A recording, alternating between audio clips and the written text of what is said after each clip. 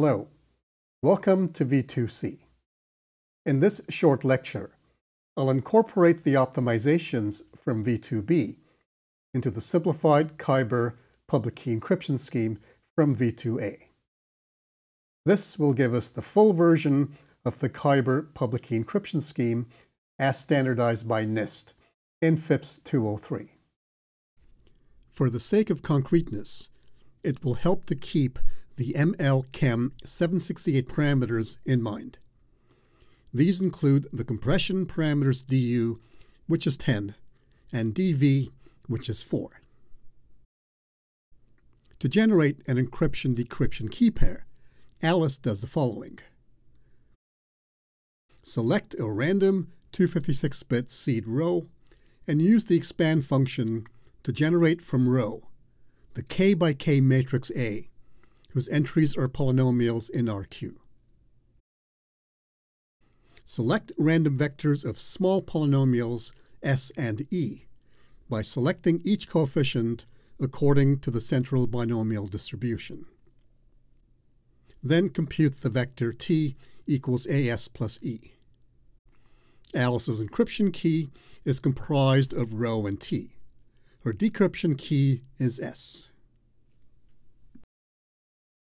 To encrypt an n-bit plaintext M for Alice, Bob does the following. He first computes the matrix A from rho. He then randomly selects vectors R and E1 of small polynomials and a small polynomial E2. The coefficients of all polynomials are sampled from central binomial distributions. Bob computes U and V, and then compresses U to C1 and V to C2. The ciphertext is C, comprised of C1 and C2.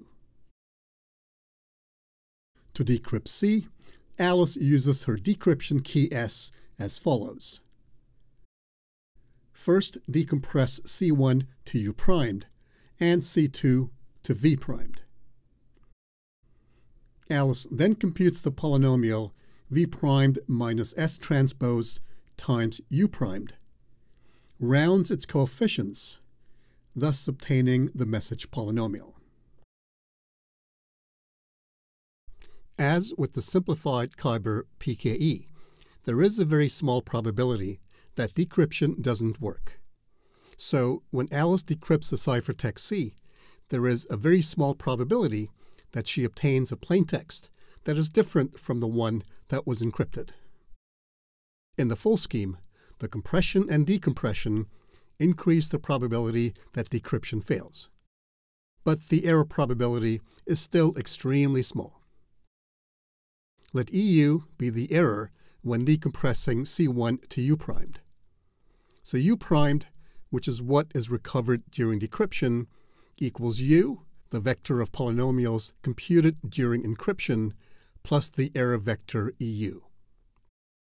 Similarly, let EV be the error when decompressing C2 to V primed, so V primed equals V plus EV.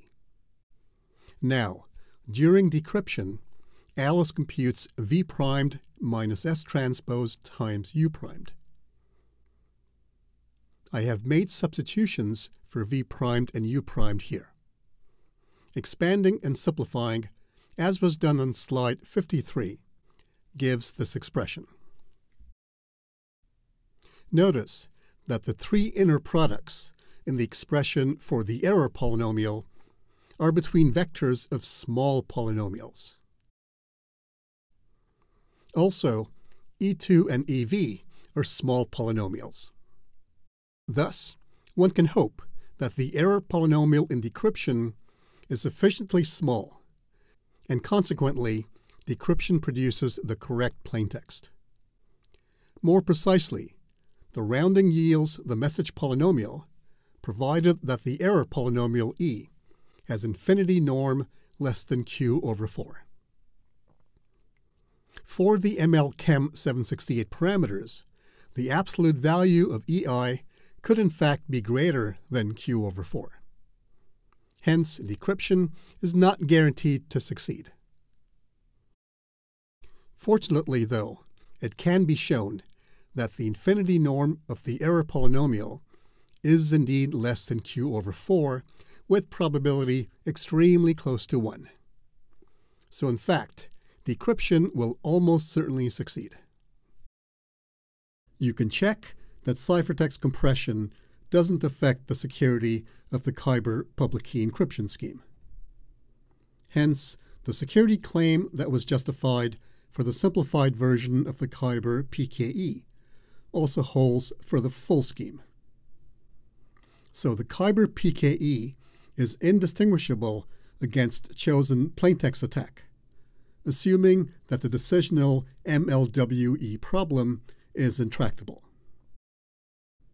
I should emphasize that since Kyber-PKE was only designed to be secure against passive attacks, i.e. chosen plaintext attacks, it should not be used as a standalone public key encryption scheme. Rather, Kyber-PKE is only intended to be used as a building block of the Kyber-KEM, which is the topic of the next lecture.